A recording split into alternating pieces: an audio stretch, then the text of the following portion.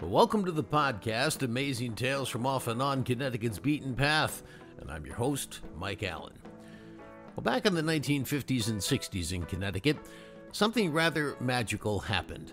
Think of it like a bubble forming over a few towns, a baseball bubble, and inside it, Connecticut's own version of a field of dreams. Now, if you've ever seen the movie, you know it's about a magical baseball story, and that's what we have for you today.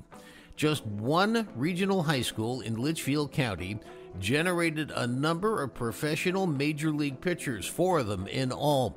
And what's more, they all came from the same extended family. Now, all 4 were incredibly talented. One, though, went on to have a particularly stellar career, and he is our guest today. Steve Blass achieved something that only about a dozen other human beings on this planet have ever done, and that's pitch a complete 9-inning game in the 7th game of World Series. More incredibly, he pitched 2 such complete games in the same 71 World Series, leading his Pittsburgh Pirates to an unexpected World Championship. He's going to be along in just a moment to share some of those incredible memories with us. This week's trivia question: what Connecticut invention made electric vehicles possible? Now, not in this century, but back in the 1890s. Well, stick around after the main program for the answer, because then you'll know the topic for next week's show. Amazing Tales from Off and On Connecticut's Beaten Path is brought to you by our sponsor, Yale New Haven Health. Yale New Haven Hospital was the very first hospital in Connecticut. They opened their doors 200 years ago and later introduced the entire country to the use of penicillin and chemotherapy. Today, some of the brightest minds in medicine choose to work there, and it's the primary teaching hospital for the prestigious Yale School of Medicine. For more information, log on to ynhhs.org. That's ynhhs.org. Well, you don't really have to be much of a baseball fan to appreciate today's episode. Just pretend you're sitting down and watching the movie Field of Dreams. This improbable story features 4 men from the northwestern section of Connecticut, all of whom went on to pitch in the major leagues. Now, all 4 are related, if you include marriage. All 4 went to the same high school, Housatonic Valley Regional High, under the legendary baseball coach there, Ed Kirby. And all 4 wore the Pittsburgh Pirates uniform, at least at some point in their career. Now, it begins with one family, the Lambs, who lived in Sharon. They had 3 boys, Pete, Art, and John, all 3 of whom were good enough to be professional pitchers, except that the oldest, Pete, opted to pursue another passion. But Art and John, well, they went on to sign with the Pirates. Their cousin, Tom Parsons, lived in Salisbury, and yes, he too would sign with the Pirates. And, oh yes, the Lambs had a daughter, Karen, and she would marry a guy from Falls Village named Steve. And it's Steve Blass who we're going to have on today's program, and yes, he's the 4th one who signed with the Pirates. Now, as you're going to hear, we harken back to the 1950s in this episode, when life was simpler and a day of playing ball outside or riding a bicycle was what, frankly, many a boy did. Steve Blass loved baseball, and he also played varsity basketball and ran cross country. But by all accounts, as good as his fastball and slider were, he had determination, a determination to push himself to see what he could achieve and accomplish. And many an observer say that that's what drove him really to the incredible success he attained. Now, not only was he a professional baseball player for many, many years, he also made the difficult transition to the broadcast booth afterwards. His sense of humor and naturally down-home character came through loud and clear for many years after that. Well, now in full retirement, he's still really active because he's an ambassador for the Pirates, and at age 81, he finds the time to come back to his hometown from time to time to do things like host charity golf events and just be that personable guy next door that he's always been. It was an honor to get the chance to speak with Steve and review both his storied career achievements, and wait until you hear those stories, as well as his early years growing up here in Connecticut. Steve, I feel in a lot of ways when I talk about your story that it's almost like a Field of Dreams story to me. You know, I look at this heartwarming, kind of wholesome young kid from the hills of northwest Connecticut who went on to make it big in the majors, and Maybe we could start off talking about Segalla Field, where you sort of cut your teeth on playing baseball as a youngster. What was it like? And just kind of describe what Northwest Connecticut was like in those days. Well, first of all, I refer to it as Falls Village and Canaan. It was like a Norman Rockwell setting, and I felt like I was Tom Sawyer and my Uncle Bill was Huckleberry Finn. Playing our first field was up by the police barracks on Route 7, about a half a mile from Massachusetts border. The Segalla Field was basically a lot, an open field that we played on. When I was 8 years old, I was dazzled, but we had two kids in that league. They were the 12-year-olds. They were actually shaving. I mean, they were that far advanced in front of me in so many ways.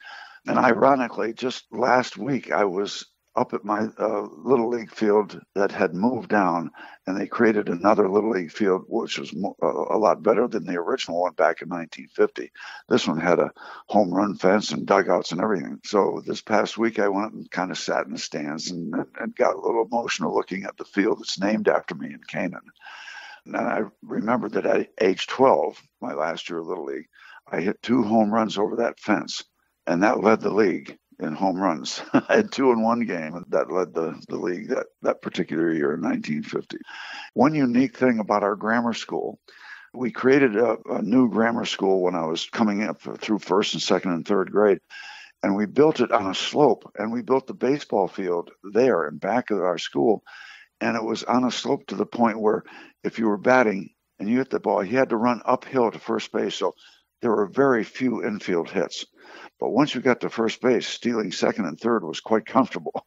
The problem was getting to first base. I always remembered that about our field. It was not level at all. I didn't get to play on a level field after Little League until I got to high school. So that was kind of interesting. But it was a wonderful time right around 1950. There wasn't much negativity going around in our little area. It was quite wonderful. I mean, there was a time, I think, in America where you had some breakfast and mom said, be home for dinner. And if you had a bicycle back then, you felt like you owned your little town of Falls Village or Lakeville or Sharon, the 6 little towns that created one high school, small high school, beautiful building near the Housatonic River. It was a great time to grow up there. It was a great place to grow up. I sold little packets of flower seeds or vegetable seeds so I could get my first BB gun. I worked on a farm and the school breaks in the summer. I will tell you this, recess of school for the summer break in school, I would wake up in the morning, the first thing I would do was run to the window and see if the weather was going to be good enough to play ball that day. And I always had a ball in my hand. It was just a Norman Rockwell kind of a setting. It was Tom Sawyer time.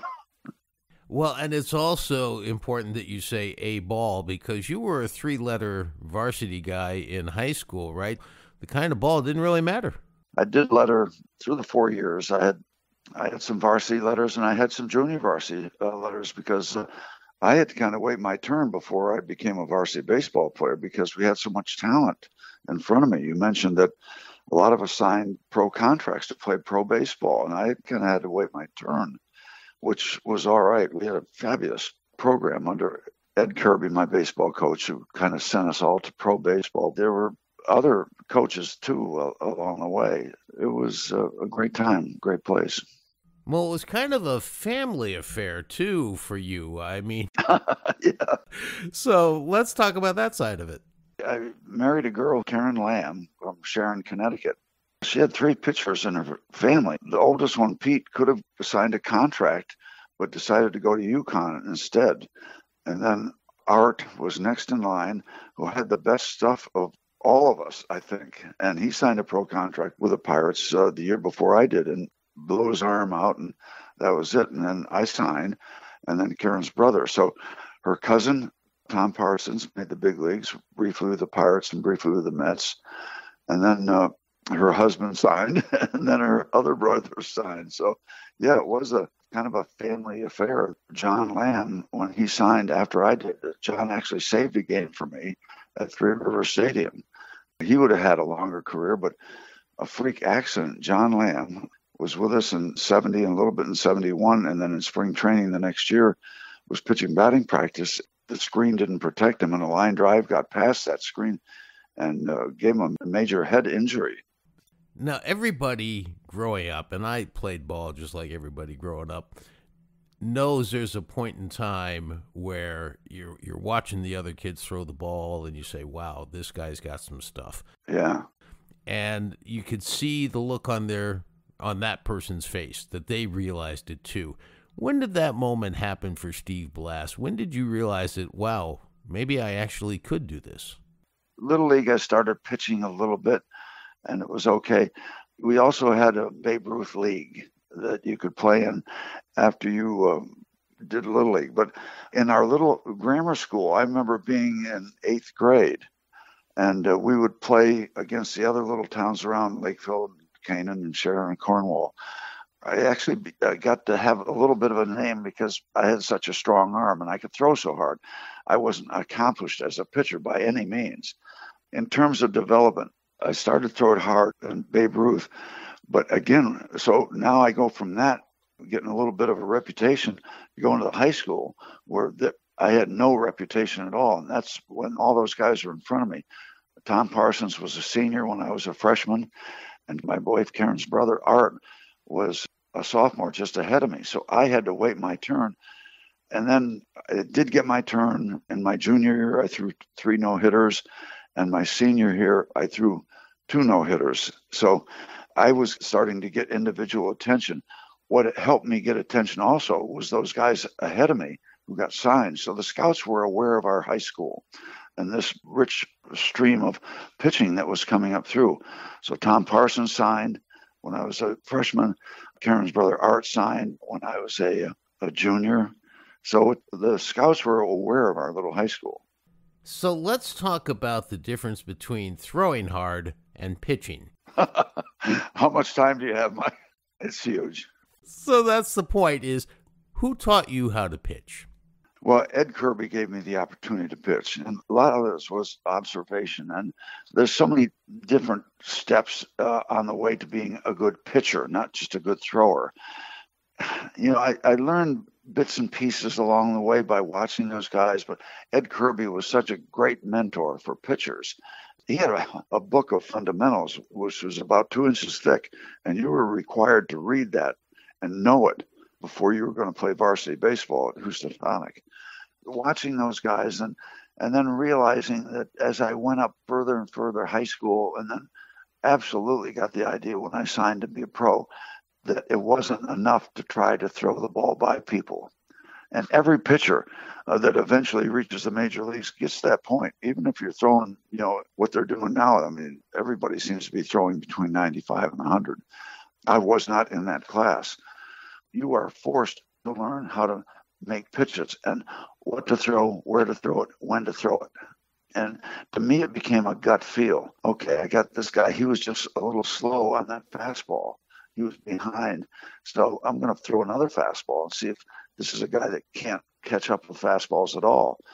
Say if I throw a fastball and he pulls the ball, I said, he is on my fastball. So I got to throw him something that is slower. So if he hits the ball harder, it's going to even further foul.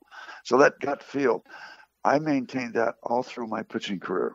I don't know if I could have existed in the current climate of pitching with all the analytics, all the stats, all the information. My approach was to have as little clutter as possible. Pitchers in the majors now have little transmitters in their ear where they can hear things that are said to him. That would have driven me crazy. I would have needed a microphone in there too, because I was brought up when somebody said to me, you should respond with respect. So I would have been a mess. Now, what I didn't tell you before we started this was when I grew up playing baseball, I was a catcher. So I know the importance of the relationship between the catcher and the pitcher. Absolutely. And I heard a great story about you and Manny Sanguillen. Apparently, his communication skills, because of his, I guess, broken English, were not always so easy for you and he to have a conversation at the mound. Is that true?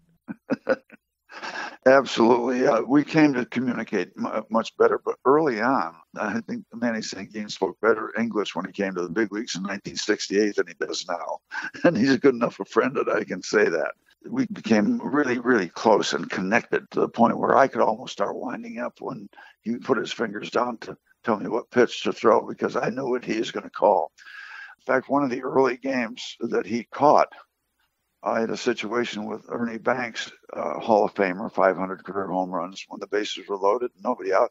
He came out to the mound, lifted up his mask, and said simply, "Oh, you know," and then went back. That was the conference. That was the absolute conference. And Ernie hit the next ball into Lake Michigan. So I guess I didn't know. But yeah, we had those times. But there was also a great moment in the seventh game of the World Series where Davey Johnson, very good major league second baseman for the Orioles and later on great manager, was up in a tough situation. And we wanted to get him to a point where I could throw a high inside fastball because I thought that he would chase that out of the strike zone and we could strike him out. And we got to that point, a couple sliders away. And so we had him set up thinking away so we could come up and go with our plan of trying to get him to chase and swing and miss at a high inside fastball. He called for it. I threw it the perfect place.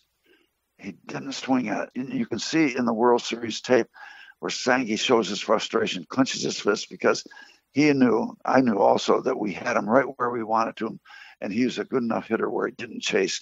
But our plan was good. He was just a little bit better by taking that ball.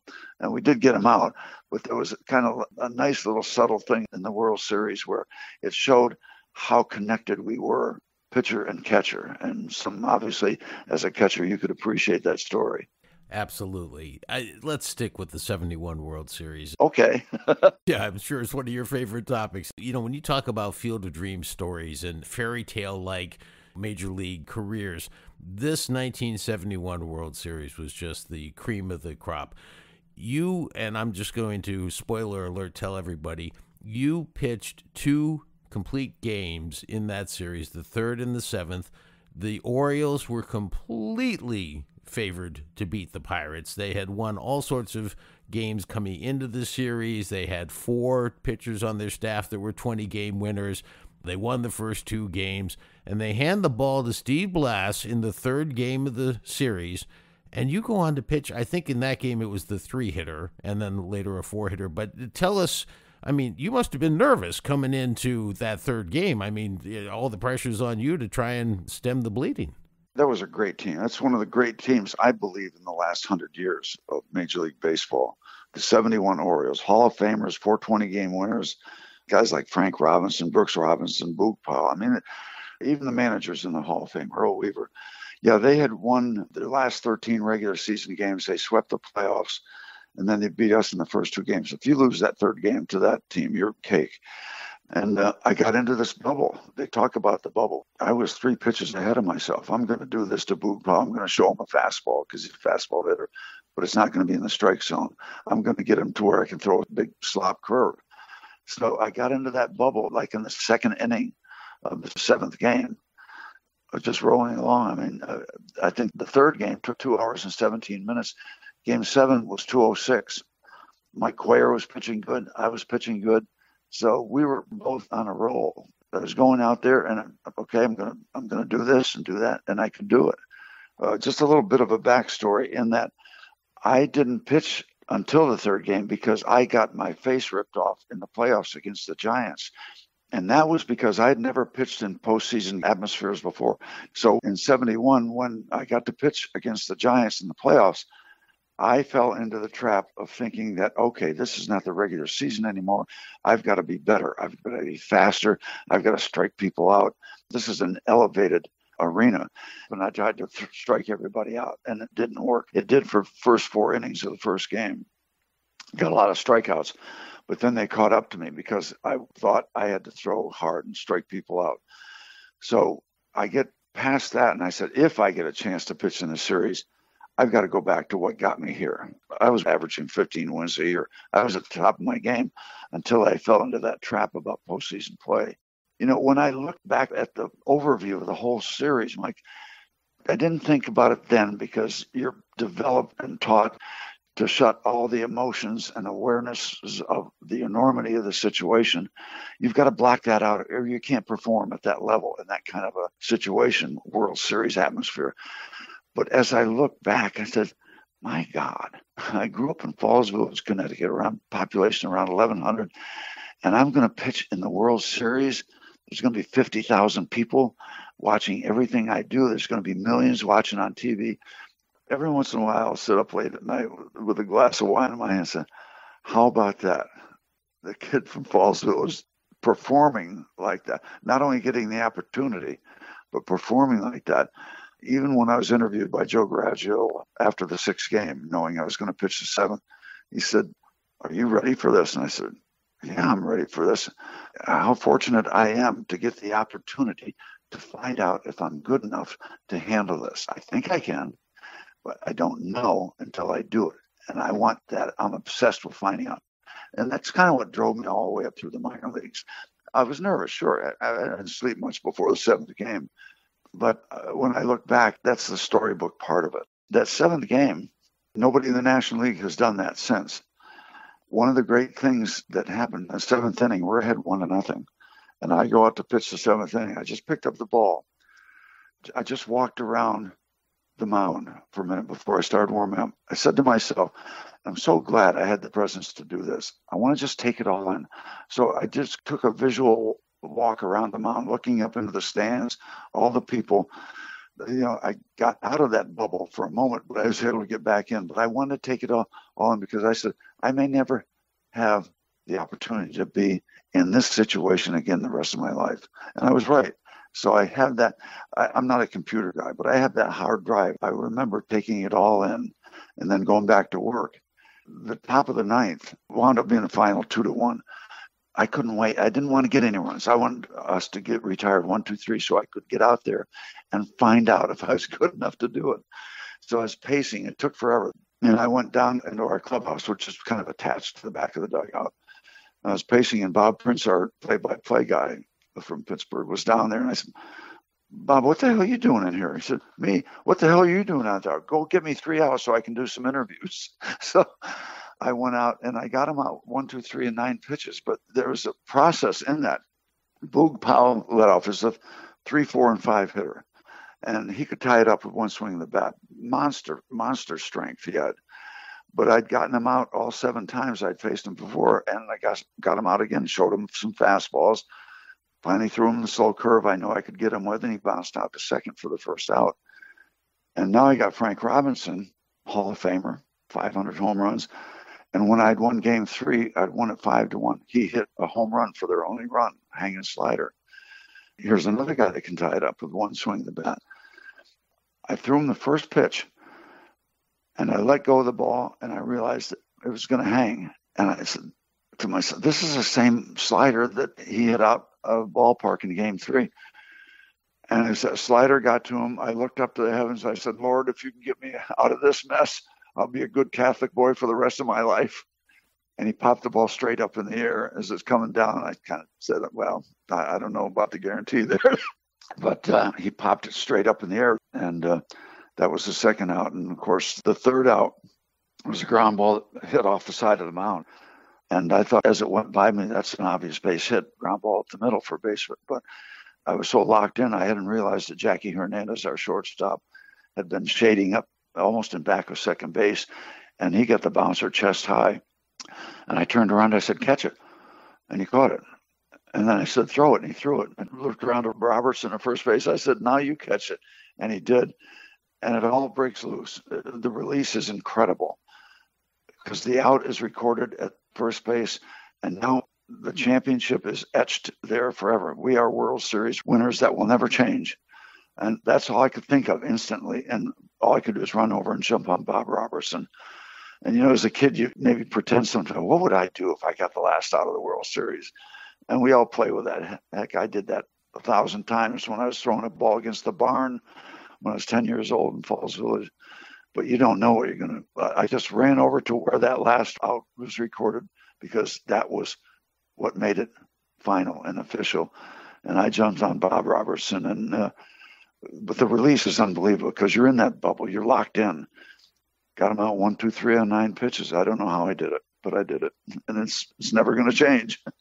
Wow, Steve. Wow. I can't even tell you. I have chills going up my spine having listened to that. That's just tough to top.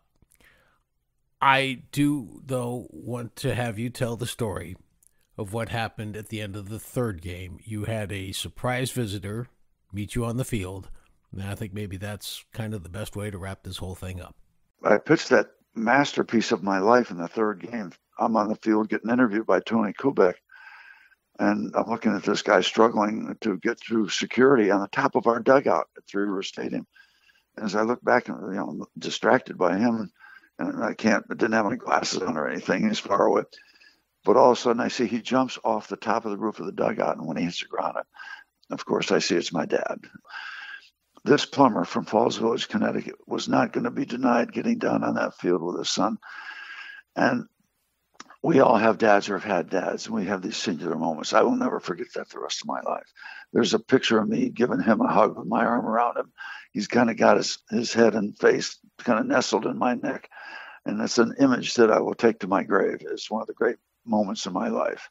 It just doesn't get much better than that. So when we talk about, a Tom Sawyer existence or growing up in a small town, I've been fortunate enough to live a charmed life. Every dream that I've had in so many areas has come to pass. Even going back to being at age 18 when the Pirates gave me a chance to live my dream, I will never quit on them. Yeah, they struggle, but it wasn't the Mets, it wasn't the Yankees, it wasn't the Red Sox, wasn't anybody else. It was the Pittsburgh Pirates. They will have my loyalty, which happens to be a huge word for me. They will have my loyalty for the rest of my life. And it goes along with that kind of stuff. And my dad coming out on the field after I won a World Series game, we actually snuck him into the locker room. You can't even think about that now. And there's a great picture of me and Nellie Bryles and Dave Justy and my dad pouring beer on each other in the clubhouse after that third game. I mean, that's storybook stuff. You can't script that. It's stuff that just has happened to me along the way in this baseball journey and this wonderful journey of being married to Karen for 60 years and my 64th year right now being involved with the Pittsburgh Pirates. Kind of rare stuff, rare air, and I don't take it lightly.